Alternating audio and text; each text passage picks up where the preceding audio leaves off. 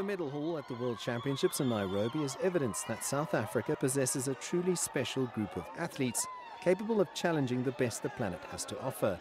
The small team selected for the event received criticism, but was justified, as the ASA president explains. It's based on the criteria.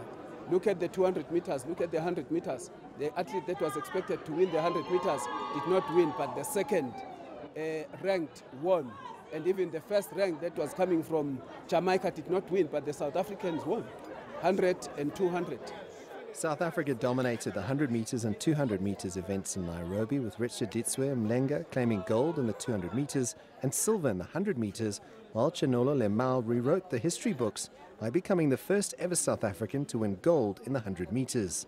It's amazing, overwhelming. I mean, I could imagine the support that we've been getting from the country, so I'm happy to have came back with medals for the country. I'm really, really excited. Brayton Poole powered to an astonishing personal best of 2.24 metres to win gold in the high jump and claim the title last won by a South African in 1999. The 5'7" Poole says the Olympic Games is his next objective. The qualifying for Olympics is 2:29, and I'm 5 centimeters off, and I'm still 17, so let's hopefully 2020 I can go to Tokyo. I couldn't believe it. It was an indescribable feeling. I couldn't imagine coming into the competition, going in, just break my PB 2 times, and it was just really amazing. It is the nation's best ever medal haul at a global athletics event. 5 golds, 3 silvers and 3 bronze means South Africa finishes top of the medal table. It's fair to say that South Africa's golden generation is well and truly underway.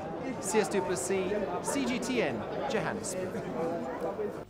Meanwhile, the IAAF has confirmed that Kenya has broken the world attendance record for both the youth and the under-18 World Championships.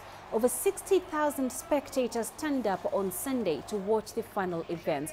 The stadium came alive when Kenyan athletes celebrated the victories with laps of honor. More than 1,000 athletes from 100 nations took part in the 5-day event.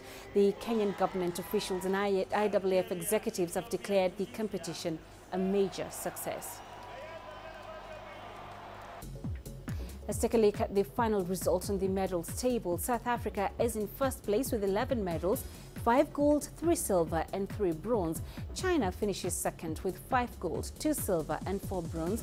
Cuba, at the surprise entry in third spot, hosts Kenya are in fourth with 15 medals, while Ethiopia